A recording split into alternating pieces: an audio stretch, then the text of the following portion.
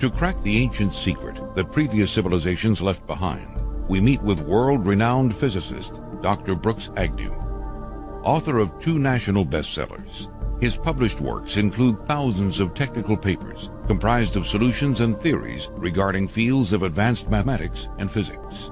In addition to North Arctic explorations, in his Virginia-based laboratory, Dr. Agnew has conducted over Dr. Agnew, there's evidence, scientific evidence, of prior pole shifts.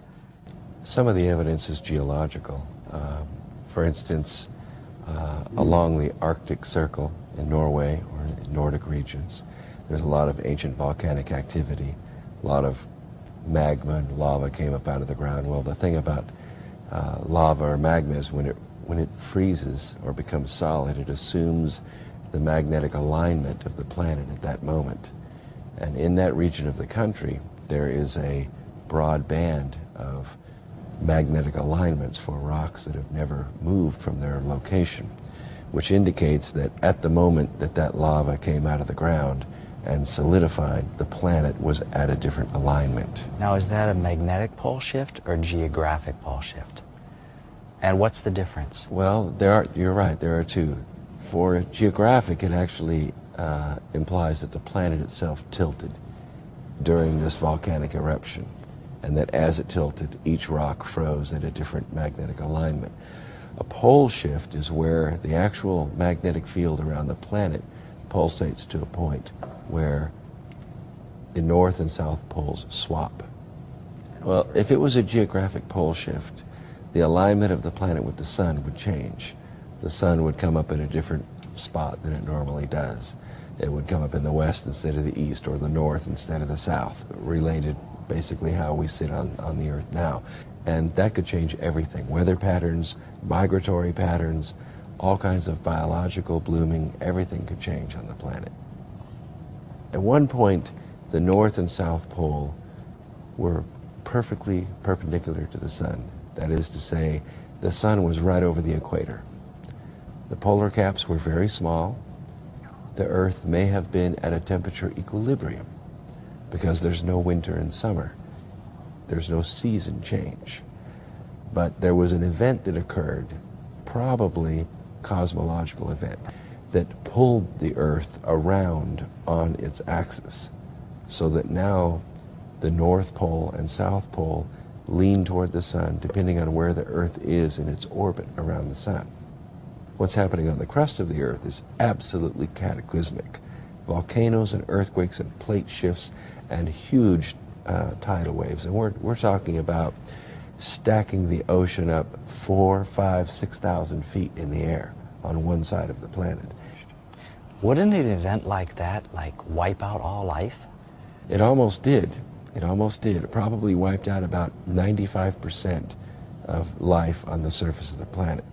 This event you're referring to, did this occur over millions of years, or was this a sudden event? It's an interesting question. There's very little evidence that it would have occurred over millions or even billions of years. These kinds of events, as we have seen with just in our limited astronomical life, that is to say, we've had telescopes for only so many centuries.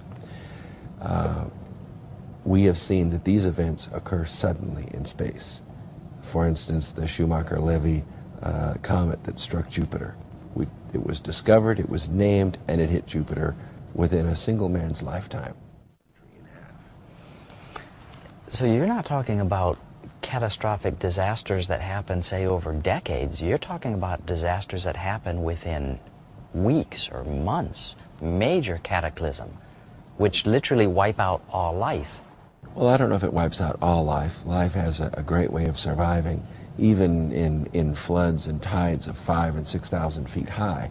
People make their way to the mountains, they make their way to caves, the hardy survive, but they don't survive well. They don't survive with their technology, they don't survive with the best tools, but they do survive, and they end up repopulating the Earth. When these geographic pole shifts occur, they have catastrophic effects on the Earth.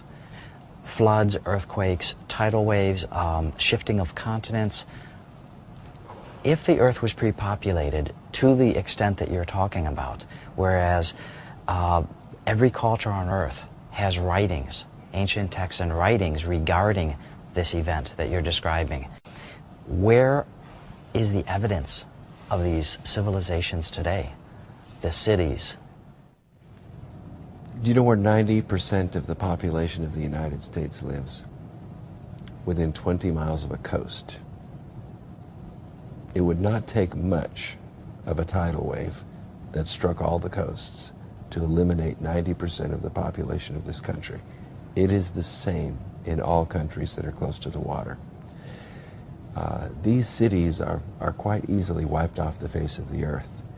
And especially where we're talking about rims where tectonic plates come together, these can simply just fold in on themselves, and those cities could be 1,000 feet below the ground, 10,000 feet below the ground. In the ocean, there's evidence of whole continents just sinking beneath the sea. Is there evidence to suggest that anything like this can happen again? Of course there is.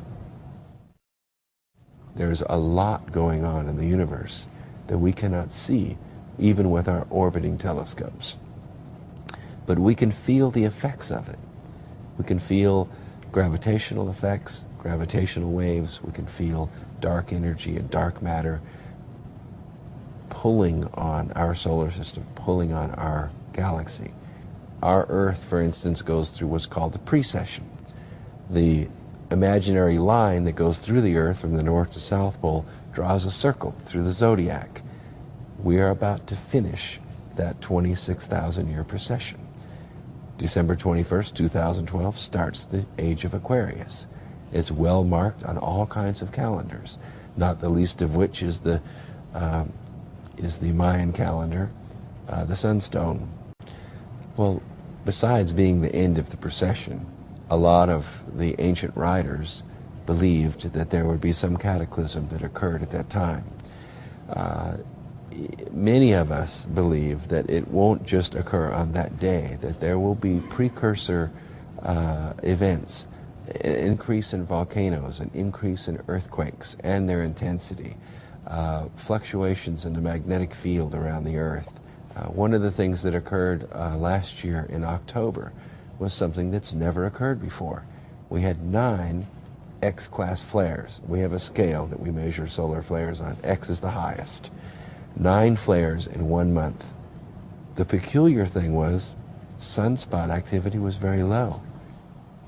The precursor events you're talking about, weather changes, earthquake fluctuations, storm intensities, these all seem to be occurring at a much more frequent rate as each year passes.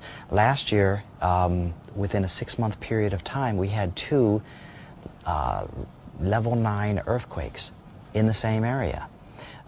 Last week, we had a level 5 hurricane with 195-mile-an-hour winds in Australia, way above the level 5 norm. It would have been a 6 if there is such thing as a 6.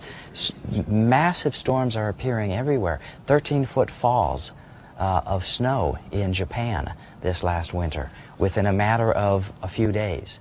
Crushed thousands of homes. It's unbelievable. The amount of storms and the amount of events that are happening every year seem to be escalating more than the year before.